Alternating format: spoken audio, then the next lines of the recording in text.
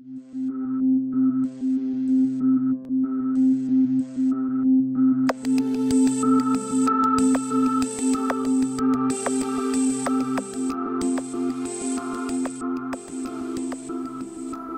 good morning, ladies and gentlemen. Thanks very much indeed for joining us this morning for another in our series of real estate investment market outlooks, where we're going to take a look at what's going on around the world, focusing in here on the market in Asia Pacific. And later on, I have a panel of distinguished friends and colleagues who I hope you're going to store up some very interesting and challenging questions for. One of the components that we have within the presentations today, which we're going to start with, is the launch of the latest version of IPD's Pan-Asia Returns Research. We've been working, CBRE has been working with IPD for many years. I'm an old friend of theirs, having used their information extensively in Europe. It really is no exaggeration to say that particularly in the UK, but increasingly across Europe, IPD really has transformed the landscape in terms of the way investment managers benchmark their performance and in terms of the way in which the real estate community is able to look at and analyse real estate because of the work that they've done. And the Pan-Asia Returns Research is one of the early attempts from IPD to extend their services into the Asia market and provide some very interesting insights into how returns are coming together and how the market's performing relative to other regions and to different countries. So we're going to kick off with Dr. Kevin Swaddle, the Managing Director of IPD here in Asia Pacific. Good morning, ladies and gentlemen. It's a great pleasure to be here this morning, not only to act as Nick's warm-up man for his presentation, but to launch the third edition of IPD's PARR, the Pan-Asia Return Research. This is actually the fourth presentation of these results that I've given since last Friday in Japan, where the results were globally launched. There's also been one in London. It's a project that we began more than 3 years ago. We've developed a 5-year history, and I'll be taking you through those numbers in just a moment. First, I must, as always, express my gratitude to all of the organizations that have provided IPD data that has gone into the research, but especially I must thank the organizations that are shown here on the screen that have supported our research this year. CBRE itself, Invesco Real Estate, the Japan Real Estate Institute, JP Morgan Asset Management, and the Sumitomo Mitsui Research Institute. Just to give a little bit of context to the Asia numbers that I will present in just a moment, I want to say a little bit about IPD, because I know that we're not known by everyone in this region, and about the IPD Global Index that was launched last month. Nick has given a bit of a flavour to IPD's work, so I won't go into great detail. I just wanted to make particularly 2 points, which is that there are two quite distinct halves to the work IPD does. There is the public side, which is manifested in the market indices that we're probably best known for, and the Pan-Asia Real Estate Research, although not formally described as an IPD index, is certainly in that category. But actually the largest part of IPD's work, and certainly it's where our revenue comes from, is the private side, which is the work that we do for individual investors and managers to analyse their portfolios and provide them with like-for-like benchmarks for their real estate exposure. The IPD Global Index, then, this is the way that it is weighted. This is the weighting applied, not the actual structure of the database. but the database globally is in excess of $1.5 trillion US dollars of real estate. Going into the global index, the largest individual country is the United States, not surprisingly. Japan, at 15%, is the second largest. The whole of Europe accounting for about 17%. Outside the Eurozone, and the Eurozone a number 22%. Over the last few years, we've seen the pattern of real estate performance. This graph shows the capital return of the 25 national markets that IPD monitor over a 5-year period, splitting them out into two groups. Those that have fallen following the Lehman Brothers and the global financial crisis, but have now started to recover in value. That's the group that we can see there, led by South Africa on the left. And on the right, the group of markets that actually have seen no capital recovery since the GFC, and whose values at the end of 2011 were still falling. And the most extreme case we can see there is Ireland. In 2011, and we see here first the 2010 returns and the wide range of national market total returns, there were losers, most notably the UK. The 2010 best performer was down significantly. And there were winners, countries whose performance had moved significantly ahead of the 2010 position. And actually, of the 25 countries where IPD has a full market index, it was Canada that in 2011 was the best performer. Ireland, again, being the least good performer. Applying the weighting that I showed you a moment ago to the returns in the previous graph, we get a pattern for global real estate performance that looks like this. And we can clearly see the recession at its deepest in 2008, 2009, a recovery in 2010, and a global total return in 2011 of 9.8%, which IPD splits out into a capital return of 3.7% and quite a healthy, or at least high, income return of 5.9%. These three metrics, a total return, income return, and capital return, are ones that we will see again during the course of the presentation. The numbers, to be clear, that I'm showing you are the return from direct real estate. The assets have been extracted from whatever structure they happen to be held in, whether it's a private equity fund, a REIT, a property company, or a private portfolio.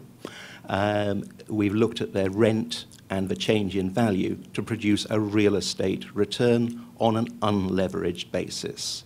And except where I say otherwise, all of the numbers that I will be showing you are on that basis. I mentioned that the global index has 25 countries and is made up only of markets where IPD has a fully fledged IPD index. In Asia Pacific, there are just 4 markets that fit that description: Japan, South Korea, Australia, and New Zealand. The research I'm presenting today uses the data for Japan and Korea, but also has a substantial volume of data that we've collected for other markets around Asia. We can see the countries there, 9 countries in all, because we exclude for the purpose of this research Australia and New Zealand. But of course they can be added in to produce specific benchmarks that require those markets. The database that we have constructed at the end of 2011 was worth $244.3 billion US dollars, which was up quite significantly, up almost 20% on its value a year earlier. A proportion of that was due to the capital growth of the assets, but the largest part was the sourcing of new data to go into the index from new participants.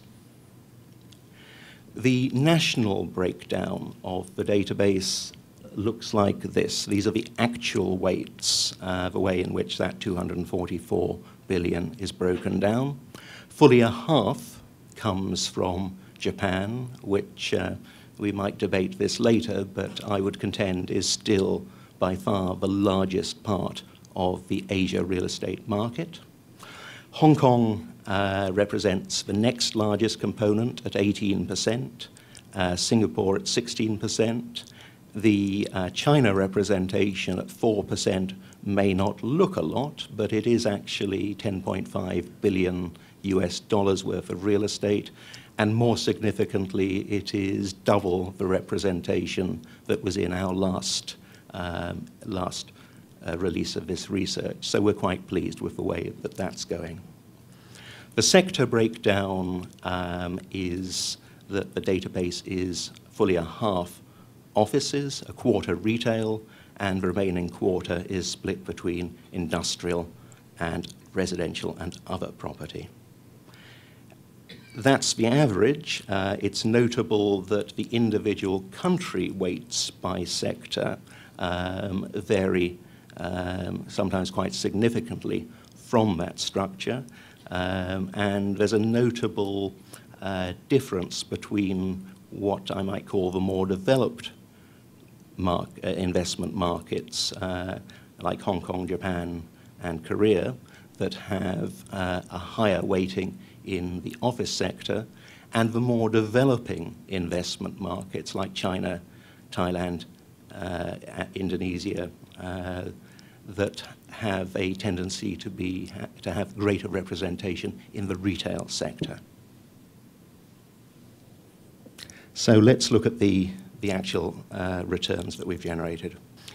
Of the 6 runners-up, Indonesia was the highest, with 15.2%, and Japan had the lowest returns at 3.4%. You can see that there is something very obvious that all 3 markets have in common, and that's clearly that they are all markets in one way or another very closely associated and influenced by China.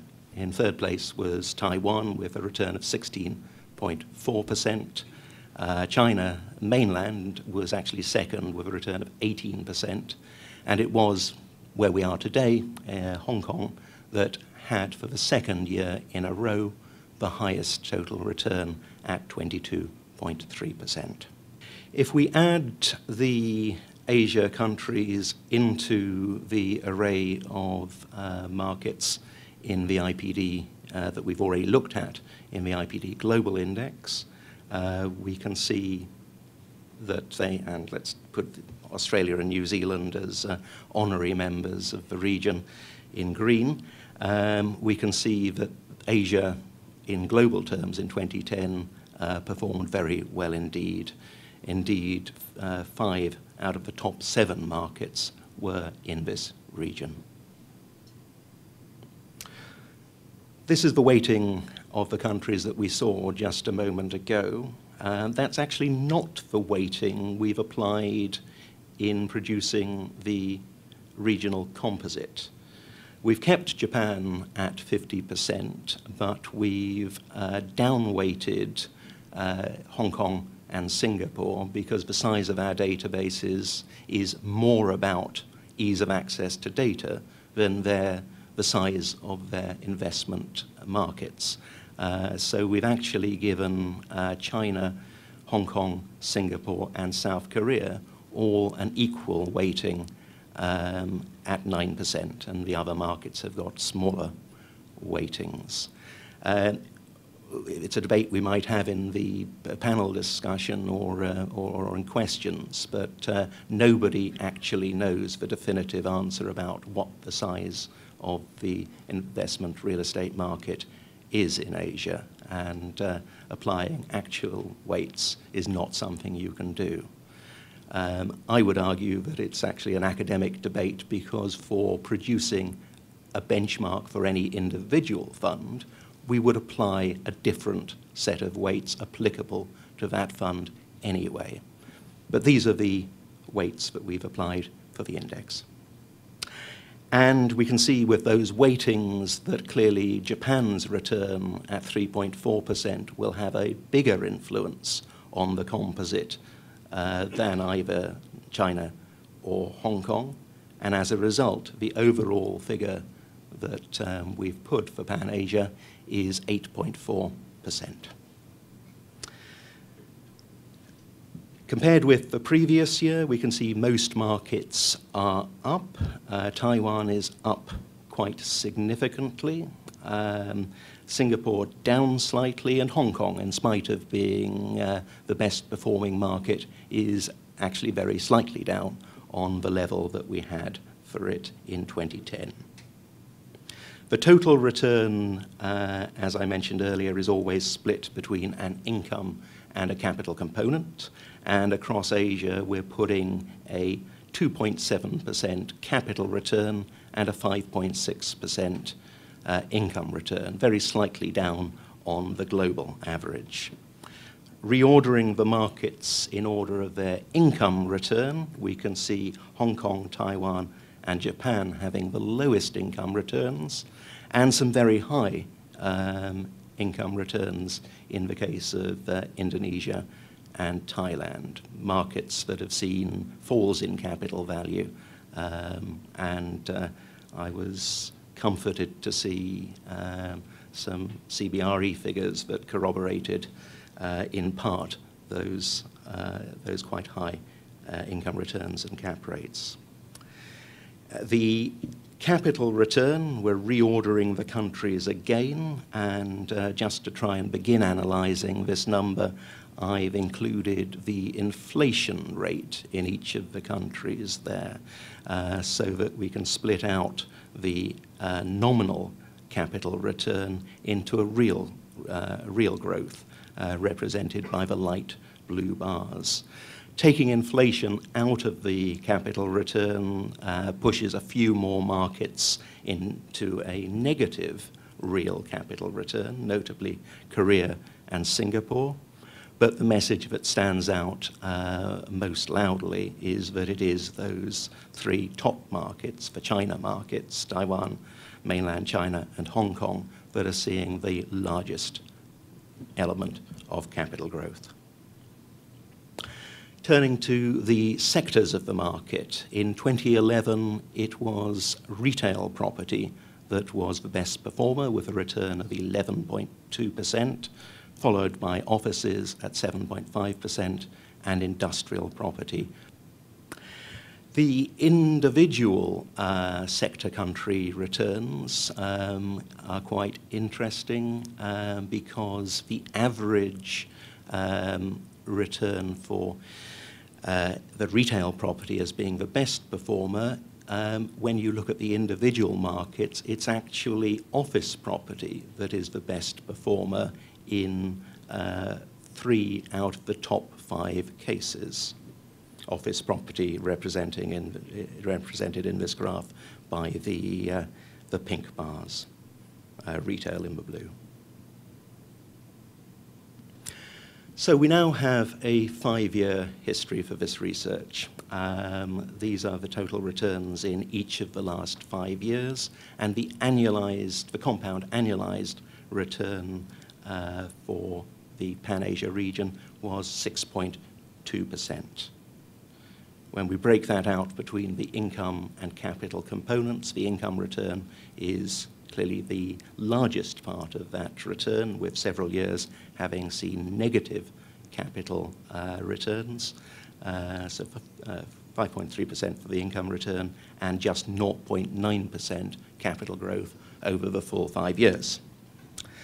The total returns over longer periods by the individual markets, again, not so dissimilar from the pattern of 2011, with China and and Hong Kong over 5 years being amongst the best performers, Japan the least good performer. Over 3 years, represented in the purple colour there, Hong Kong is again the best performer, but Indonesia, a much smaller market, is the second placed market. And over 5 years, interestingly, in the green, you can see Korea as the third best performing market. By sector, the order of the sectors over 5 years is actually the same as in 2011, but the grouping of the sectors is somewhat narrower. Retail at 8.5% is ahead of both office at 5.9% and industrial at 5.3%, but the grouping of those second and third placed markets are clearly much closer. And when you look at the pattern of performance over the years, we can see the much more volatile performance of the office market. So perhaps on a risk-adjusted basis, you might be looking to the industrial sector as being the more stable performer. Currency makes a big difference to the returns generated by an individual investor, because no real investor would ever take home the weighted average local currency return that we're showing, because of the currency effects in repatriating that return back into their home currency. When you take currency into account, the local currency return represented by the bar, the return achieved in US dollars by the blue line, we can see that for the US dollar investor, the 5-year return rises from 6.2% to 11.4% because of the generally weakening of the US dollar over this period against the basket of other currencies. By contrast, the return achieved by the Japanese yen investor, the yen having strengthened in most years over this 5-year period, falls to 3.2%. And how has Asia compared with other regions of the world? Again, the Pan-Asia return represented by the bar. The return from United States real estate back on a local currency basis is represented by the blue line. Although US real estate over the last 2 years has actually quite significantly outperformed the Asian basket, most of that performance was actually a rebound from the disastrous years of 2008 and 2009, so that over a 5-year period, the US real estate performance at just 2.3% is significantly below Asia. The same is true, but slightly less volatile, of the European market. When I did this similar presentation last year, the question that I was asked was, what happens if you exclude Japan from the composite? So this year I have done that, and the answer is that the return for Asia, excluding Japan, actually goes up quite a lot. In 2010, 2011, it gives you a return that is similar to the high return of the United States, and over a 5-year period, with a return of 11.3%, we have a very significant outperformance of all of the other regions. So we now have the start of a database. We're not calling it an index yet, but I hope that it will have, or parts of it will have, the status of a full IPD index within too many years. But we already have something that we can start using as a practical tool for creating benchmarks. Because with a few caveats, you can start doing all of those things, all of those analyses that we do in other parts of the world for investment portfolios. both at our direct level and also using the data for creating benchmarks for individual funds at fund level.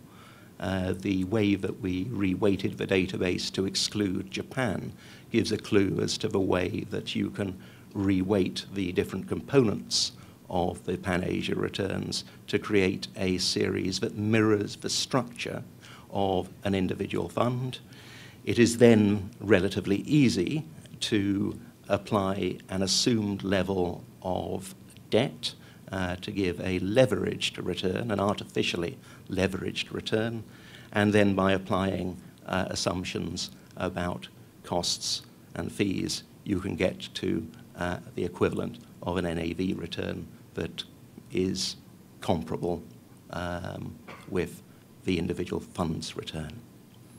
So many, many possibilities, and forgive the comment, slightly cheesy graphic, but although this door is closing, I think many other doors are opening. Thank you for your attention.